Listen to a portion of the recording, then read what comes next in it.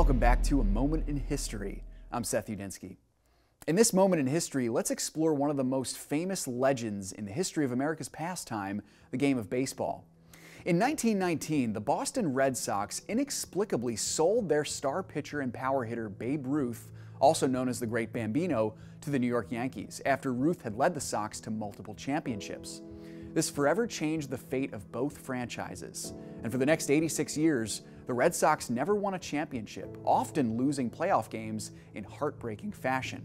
They most often and most notably lost to their rival New York Yankees.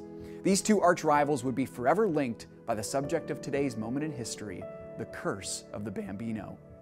Now, baseball historians refer to the 86 years between the Red Sox 1918 and 2004 championships as the curse of the Bambino, largely due to the baffling chokehold that the Yankees seemed to have over the Red Sox after the Ruth trade.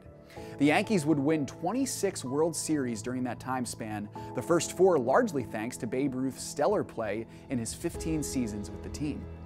As the Yankees soared to the top of Major League Baseball, the Red Sox sank into mediocrity. But in 1946, the team went back to the World Series against the St. Louis Cardinals. The series went the full 7 games, and in the 9th inning of Game 7, Eno Slaughter of the Cardinals scored from first base after Red Sox shortstop Johnny Pesky held onto a relay throw for a second too long, losing the game and the series. The Red Sox lost 2 more World Series in 1967 and 1976. Now, in 1978, the Red Sox blew an 8-game lead over the Yankees in the last month and a half of the season. Both teams finished the regular season with the same record, forcing a winner-take-all 1-game playoff at Fenway Park in Boston. Late in the game, weak-hitting Yankee shortstop Bucky Dent lofted a fly ball into left field that barely cleared the massive wall at Fenway, which would give the Yankees a stunning 3-2 win and knock the Red Sox out of the playoffs. As if it couldn't get any worse, the most infamous collapses came in 1986 and 2003.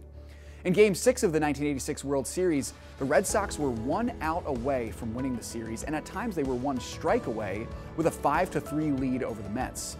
They gave up 3 hits and a passed ball, allowing the Mets to tie the game.